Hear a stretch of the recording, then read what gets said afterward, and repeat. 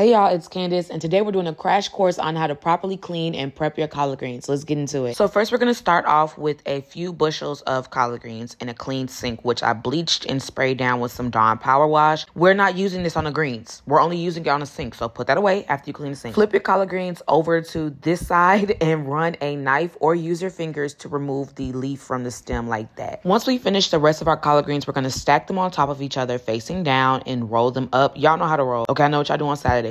Roll it up really tightly and cut it into strips that are about the width of your pinky finger or your index finger. When you're done, they should look something like this. Then we're going to place our collard greens in a sink full of cold water and a heavy pinch of salt and just rinse them until the water runs clear and you no longer have any grit on your hand. Make sure you use cold water because hot or warm water will begin to cook the greens. And once your collard greens don't leave any grit on your fingers and come out squeaky clean, you're ready to start cooking. Thank me later.